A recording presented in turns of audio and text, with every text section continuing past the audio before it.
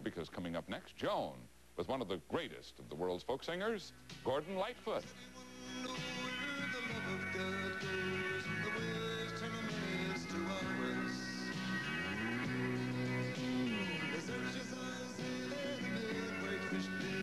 And for 2 decades now, Gordon Lightfoot has been really a mainstay of contemporary music, from the folk songs of the 60s to the love songs of the 70s and the 80s. And he's touring the United States now with his new album.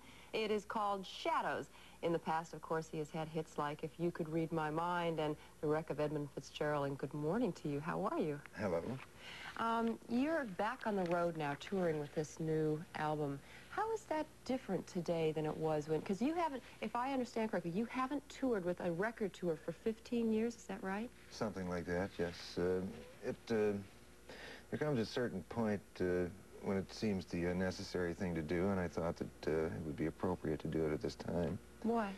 Because we all like to play a lot, and we want to keep playing, and sometimes you just got to get out there and go the full 9 yards and go to work on your record, instead of just letting it sit there and hope that somebody else is going to do something with it. You don't like to be called a folk singer anymore, do you? You don't consider yourself one, I think.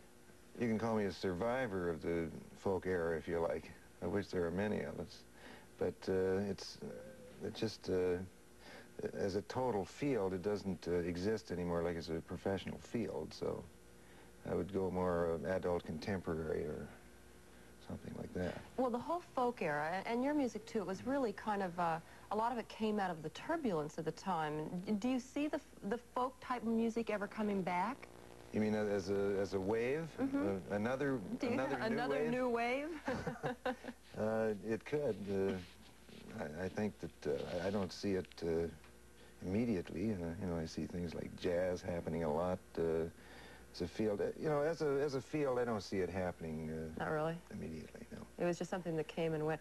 But fun. But why do some people endure? What has made you endure all this time, do you think? Have you reflected on it to really have a handle on that? Was it Stephen Leacock had an old saying that he said, I really believe in luck, and the harder I work, the more luck I have. The harder I work, the luckier I get? The luckier I get, yeah, there you go. You started out, though, in all the little small coffee houses, and didn't you start out as a drummer and as even a dancer? Yeah, I was a dancer one time. I was a hoofer. I was a choral performer on television very early in my career. Was it real hard starting in those days? No harder than it is now. Probably easier. Easier then? Because there's so many different directions to go in these days, you know. What do you tell young people? Things get confused. Today? I mean, I'm sure that they all look to you and say, I'd like to be where you are. What do you tell them? Well, one of the very biggest advantages that they can have is to be able to write their own material. That's called real good talent. Yeah, if you can do it. But there again, it's the Armstrong method. I mean, you got to work at it. Yeah. You do a lot of your work on your own. You're your own manager, and that's not the norm. I think your sister helps you with a lot of the business. Why is that? Well, I had management for quite a few years, and I sort of gave it up for Lent after a few years. Decided to do it myself because of course, I have an office that runs.